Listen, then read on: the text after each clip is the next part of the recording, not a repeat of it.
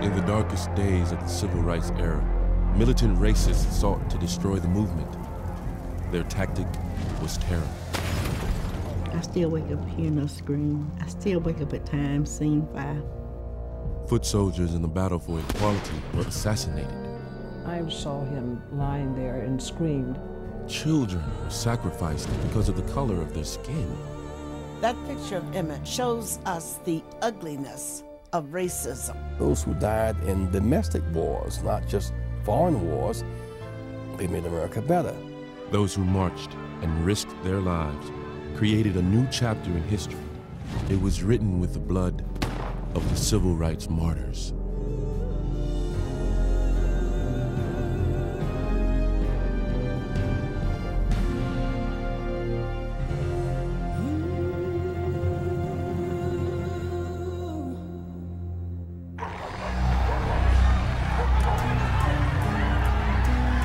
It was a time of reckoning for America.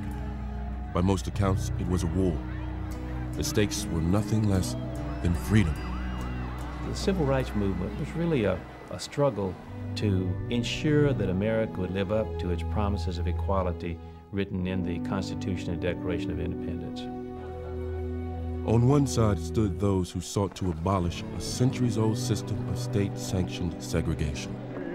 And before I be a slave, I'll be buried in my grave and go home to my Lord and be free. These people literally put their bodies on the line to make our country something better. Many of these young people went into the lines then. It was very dangerous. They clashed with an army desperately clinging to the last vestiges of white superiority. The black man got a champion. They called him Martin Luther King. We called him Roosevelt. And if this nigger thinks he can scare the niggers out, I'll also inform him that the white men can be stirred up to defend what is rightfully theirs. People was coming from up north, and I quote, they were stirring up problems with our niggers down here, and they didn't want this to happen. As in any war, there were casualties, but only on one side of the battlefield. We must never, ever forget that in our own country, during a short period of time, many of our citizens gave their lives in another war, in another battle. And these people, these martyrs, didn't receive any honors or medals, but they were fighting a war just as important as any war our country's ever engaged in abroad. As the death toll rose, the oppressed cried out for justice. But the brutality did not destroy the movement's resolve. It only stoked the fires of freedom. Every time the blood of the innocent was spilled, every time a worker was martyred, it exploded interest in our struggle. The beating and killing of our clergymen and young people will not divert us. We're on the move now. Yes, sir.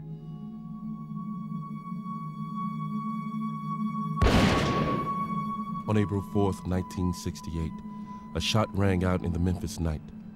Dr. Martin Luther King Jr., the leader of the civil rights movement, was assassinated as he stood on the balcony of the Lorraine Motel. The bullet that entered his face and exited his back made King a martyr. A life of flesh and blood that had taken on mythic proportions had come to an end.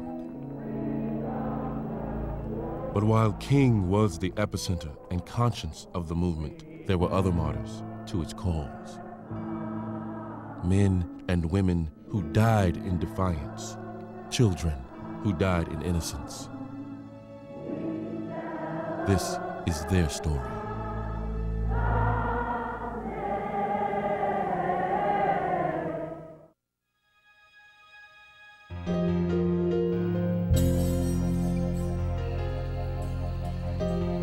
An August Mississippi night in 1955.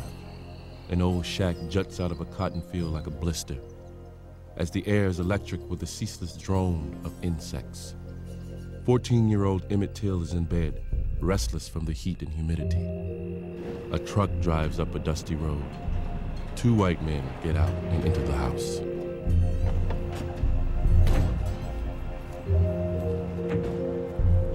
Inside, the owner of the shack, Emmett's granduncle, 64-year-old Mose Wright, protests.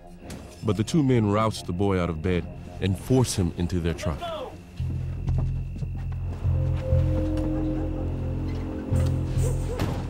Emmett Till is on a journey from which he will never return.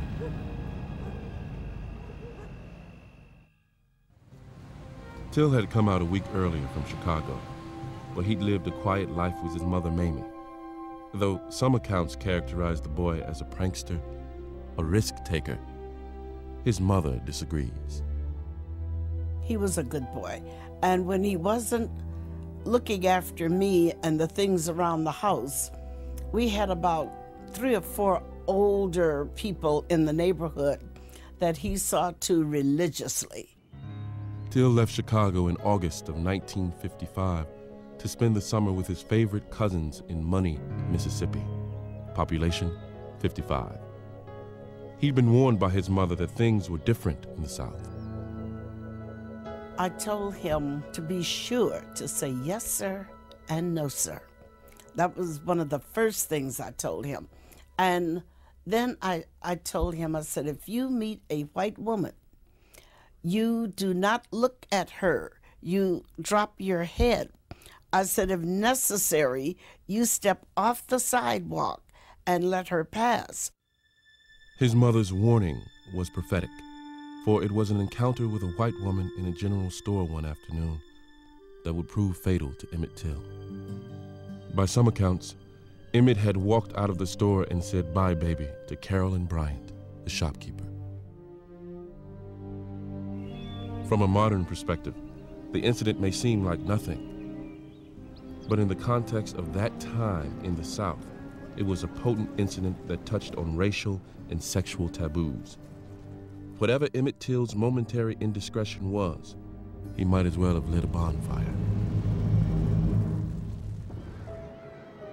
Ever since the end of the Civil War, despite gaining their freedom from slavery, blacks had been decreed second-class citizens in the South. Segregation wasn't just a way of life, it was the law of the land. The so-called Jim Crow laws created a state-sanctioned racial caste system. Jim Crow laws is the name that came to apply to those laws, which was passed after Reconstruction when whites began to take back political power in the South. And they passed laws that forbid a black person, for example, to go to white schools, to ride on the bus without sitting in the back. Any number of laws that basically codified or made illegal for black people to exercise rights that white people had.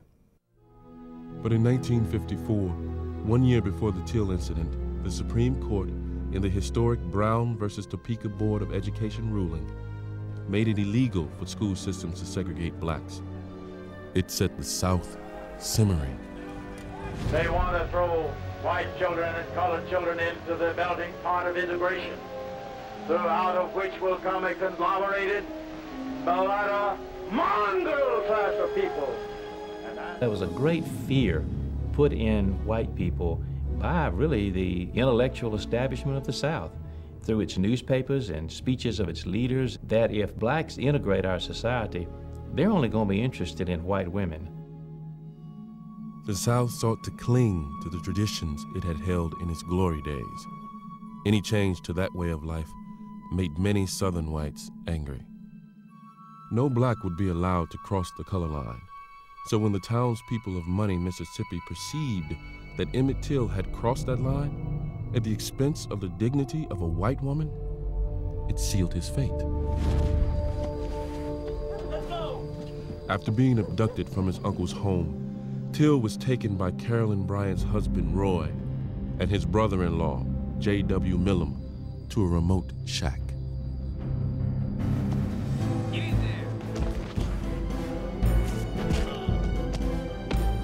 Emmett Till died a horrible death. He was beaten so badly, his head was crushed. One eye was gouged out. He was shot in the head.